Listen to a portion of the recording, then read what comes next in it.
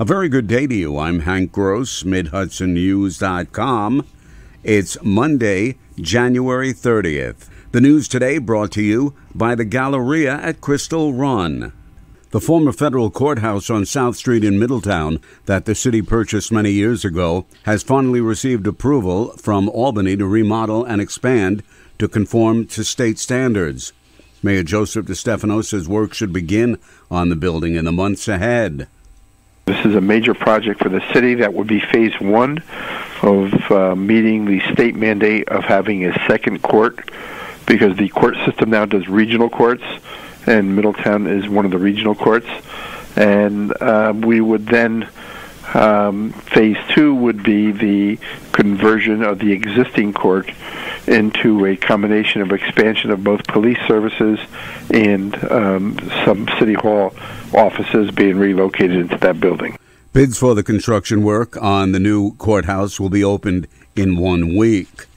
The suspension of Newburgh Free Academy teachers with pay and their reinstatement following their social media comments last year is being condemned by the president of the Newburgh-Highland Falls NAACP. The 3 women and 1 man posted remarks viewed as inappropriate after a teacher took a photo of a braid found on the floor belonging to an African-American girl and suggesting it was a snake. The teachers were suspended with pay by the school board and recently allowed to return to the classroom with only a letter placed in their personnel files. NAACP President Ray Harvey chastised the school board over their actions. When you get a teacher who tear down a child's self-esteem, and the only thing she gets is a suspension with pay, to me, you sending the wrong message to our kids. And I don't care whose kid it is or what color the kid is, but this just happened to be a young African-American young lady. Harvey says this was an attack on the way an African-American wears her hair. You shouldn't be looking at someone's hair. You should be looking at trying to get them to be the best student they can be, he said. The Sullivan County Land Bank is applying to the state for $2 million in grants to rehabilitate 3 properties on Monticello's Broadway. Executive Director Freda Eisenberg says they would hope to restore those buildings and return them to the tax rolls through sales. The Key Bank building is part of an application that the county will be submitting to the Restore New York program to get funding for that redevelopment. We're also including in that package the Strong building on the same block as Key Bank and the Broadway Theater at the other end of Broadway.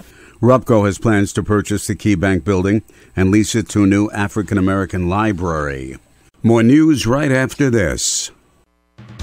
Find over 100 retailers allowing you to spend hours shopping safely at the Galleria at Crystal Run. Enjoy the big brands and the diverse selection of family-owned stores all in one location. The Galleria at Crystal Run offers dining options for everyone with Fuji 110 Grill, Allen's Mediterranean Grill, and Peru Cuisine. Discover the Mid-Hudson Valley's premier shopping, dining, and entertainment destination, the Galleria at Crystal Run. For more information, follow us on Instagram, Facebook, or visit GalleriaCrystalRun.com. The annexation of some 122 acres of land from the town of Deer Park into the city of Port Jervis has been approved, Mayor Kelly Decker says. The 2 parcels will be officially taken over by the city in a matter of weeks. This past fall, Orange County accepted the map changes, and as of March 1st this year, nearly 104 acres of light industrial land at the Old Dix Concrete and nearly 18 acres of commercial retail space near the I-84 interchange officially moves into the city limits. This is the first known annexation into the city since its inception in 1907. Decker says there's already interest in revitalizing the property to create new jobs and businesses. It remains a mystery how a sterling silver trumpet crafted for Port Jervis Engine Company No. 2 in 1857, the company's founding year, wound up in Massachusetts. In fact, current members were unaware of its existence until it was found on eBay. It's now back home where it was presented by H. Barnum in April 1857, firefighter Megan Metzger told Mid-Hudson News. It will be on display at the museum. We are actually planning as a company to use it in upcoming parades, because obviously Port Jervis does have one of the longest running firemen's parades in the whole country.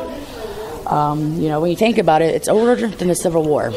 The Civil War started, 1864? This was given to us by the first mayor in 1857. The trumpet was. H. Farnham. Captain Tyler Kowinski said the town came together to raise the funds to buy it from an antique shop and bring it back home. A two-car crash on Interstate 84 in the town of Wallkill yesterday afternoon claimed one life, state police said. The accident occurred around 2:30 p.m. in the westbound lanes. One person was pronounced dead at the scene, 2 others injured. Meanwhile, a late Saturday night accident between a Toyota Avalon and a tractor-trailer on the thruway in the town of New Paltz claimed the life of 63-year-old Darlene Hallwick of Hurley, the sole occupant of the car. I'm Hank Gross, MidHudsonNews.com. The news today brought to you by the Galleria at Crystal Run.